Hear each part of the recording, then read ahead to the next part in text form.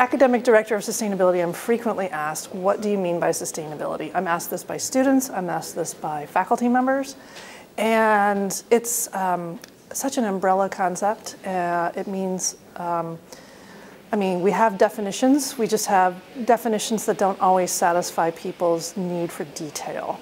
So the common definition is the one that came out of the 1987 Brundtland Report for the United Nations, and it is meeting the needs of the present without compromising the needs of future generations to meet their needs. And most people don't know, what does that mean? How do we operationalize something like that?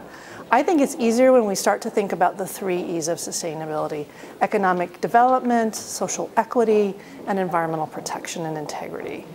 So when you think about things to operationalize, you really want to work through the idea of, is this going to have a negative impact on the environment? Is it going to degrade resources to the point where they can't come back?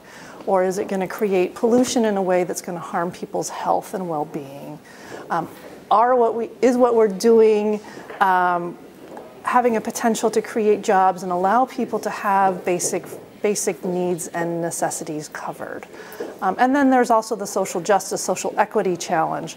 You know, are we making sure that people have access to whatever it is that we're creating? So in the body of food, I mean, I could come up with a list of 20 things that I think we mean by a more sustainable food system.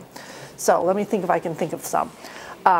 So high on the list would be something around the environment. So under the environmental E, I would put things like a food system that uses or minimizes greenhouse gas emissions, a food system that uses water efficiently and uses non-renewable energy to the least amount possible.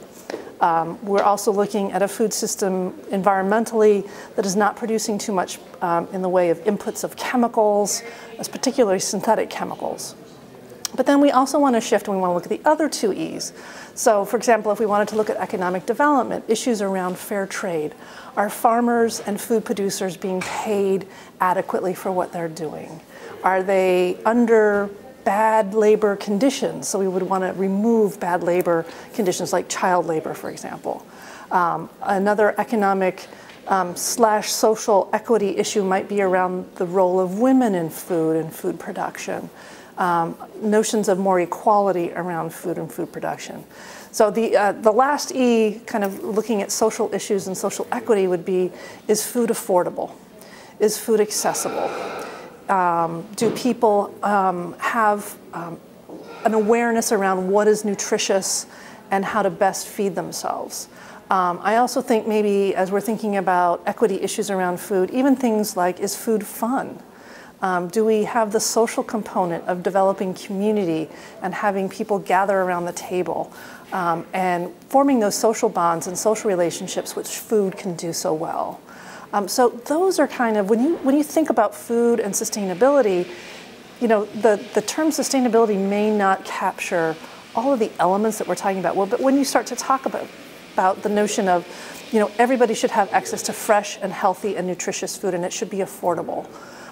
Those are the kinds of things we're meeting around food and sustainability. And when we break it down like that, there's tremendous meaning and tremendous optimism and tremendous possibilities around creating a sustainable food supply system.